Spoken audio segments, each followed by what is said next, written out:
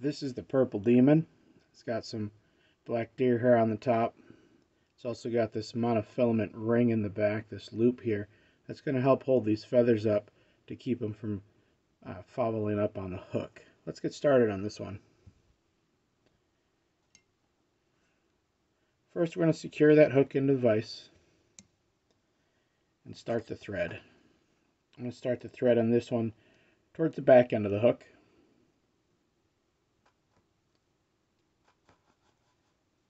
Get that in place, cut off that excess. First thing we're going to do is tie in that monofilament. So I'm just going to make a little thread base here for that to sit up against. I'm going to take my monofilament. I'm just going to cut a smaller section of this, just something that's a little bit more manageable to work with. And if you look at it, there's usually a kind of a natural curve to it.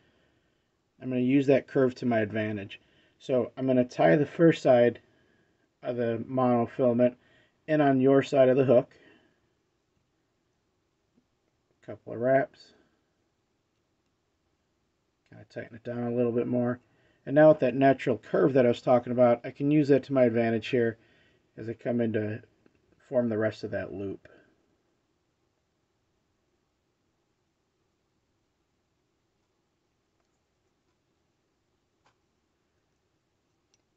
Couple of wraps like that. And lock it down tight with that thread. Cut off the excess mono. Now if you'd like to, you can come in here and hit it with a little super glue. I'm not going to do too much super glue right now just because it does get a little sticky when you start getting the feathers in here. So next we're going to take these purple hackle feathers. And there's 4 on the back of each of these. So we're going to do one at a time here. Sometimes these also have a natural curve to them.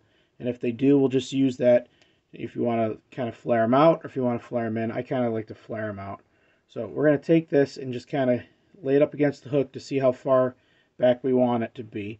If you look at the original one here that we started with, you can see how far back those feathers go. So we're going to take this and just measure it here and find the point where it's going to tie onto the hook and start peeling back some of these extra fibers off that feather here, exposing that stem. Once we've got that exposed, we can come in here with our scissors, just snip that off, line it up on the hook, and tie in that feather. And just a couple of wraps is enough to hold that in place while you get your next feather. And do the same thing, match it up for length, see where it's going to come in on that hook, strip off some of those extra feathers, expose that stem, cut off the excess, bring it back to the hook, and a couple of wraps there. I've got one on both sides of the hook. There are 4 on this, and I'm going to bring my next one in. Do the same thing, measure it out, see where it needs to be stripped. Let me try that again. Measure that to here. Come in and strip off some of those feathers. Cut off the excess. Couple of wraps to hold it in place.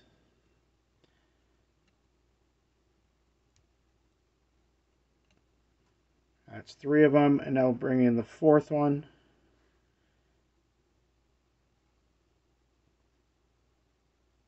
Measure it, strip it back.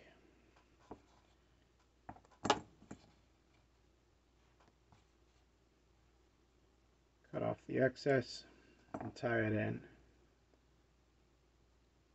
Now with this last one, I'm going to kind of do a bunch of wraps to kind of lock that in place a little bit better. And forward a little bit. Now we're going to tie in some of this black flash material. I'm going to take this and pull out a section of this. Probably want to get about 3 strands or so. I'm just going to take it and even up the ends on it real quick. And then I'm going to fold it in half twice. And that center point, once I've got it in half, is where I'm going to tie into the fly here. I'm going to try to hold it on your side of the hook first and wrap that in. And then the other side I'm going to bring towards me and then towards the back again and try to capture that and tie it in on my side of the hook. Just so it kind of goes over those feathers that we tied in already. Now we do have loops in these, so we're going to come in with the scissors and just cut the loops in the back here. Those loops are from when we folded it over. Now we got that black hackle in there, or not hackle, the black flash in there. Now the next thing we want to tie in is the deer hair. Or not the deer hair, the body. So the body's going to be this purple flash. This can be a little tricky. This is thin stuff, this purple flash here. I like to take at least 2 or 3 strands of this. And again, I'm going to even up the ends when I grab it.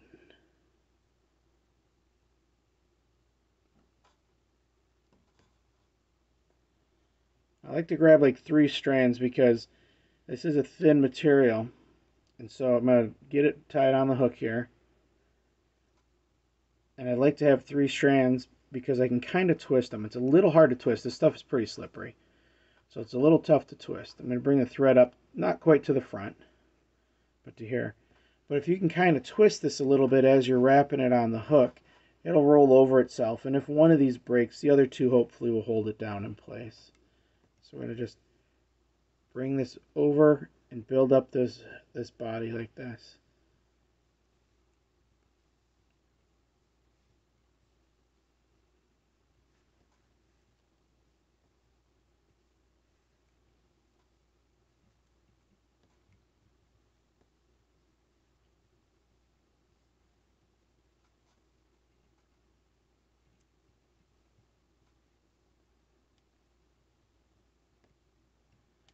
If you remember on the original that we looked at, there's the barbell eyes, so we're going to stop this short of that to where those eyes are going to come on here.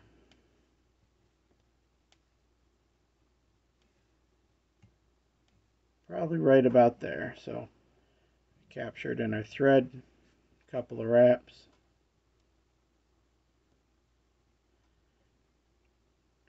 I'll cut this excess off here.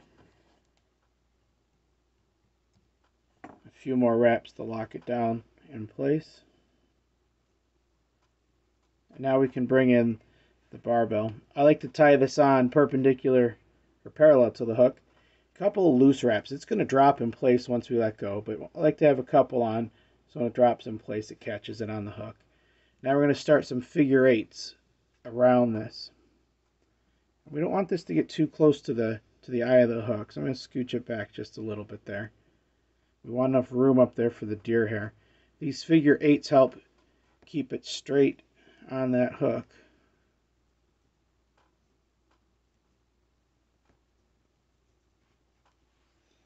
The first deer hair we're going to tie is going to be on the top. So we'll take a clump from the deer hair and just cut that off.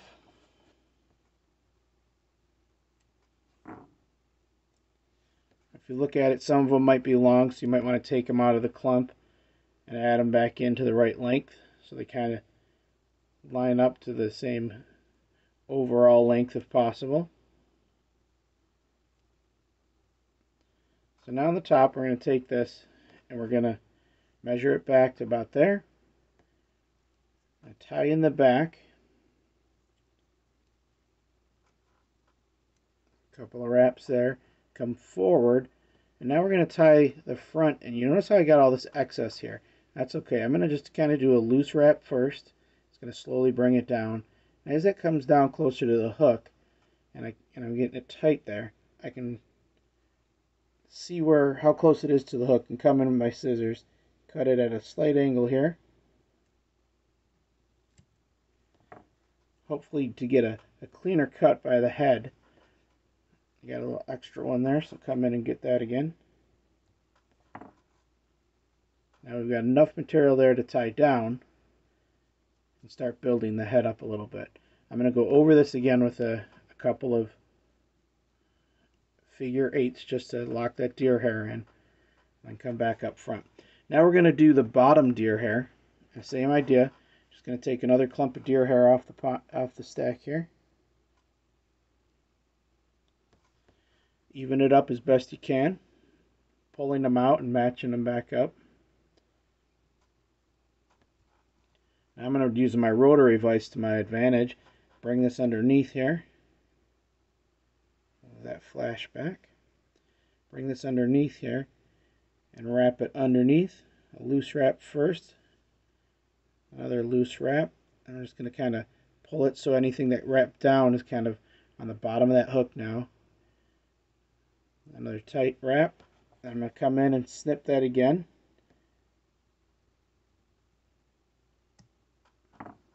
Now with that cut, come in and do a bunch of tighter wraps to get that head built up and to lock those into place.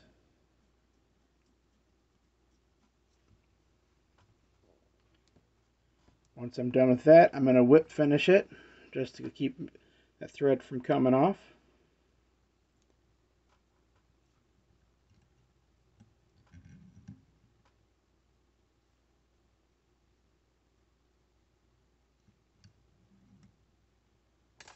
Cut off the thread.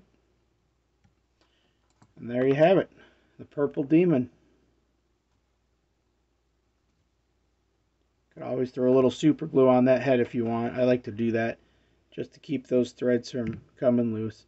A lot of times these are going to bass or pike or something. You know, they might have some bigger teeth, so I want to keep that thread from getting torn up by those teeth. Purple demon.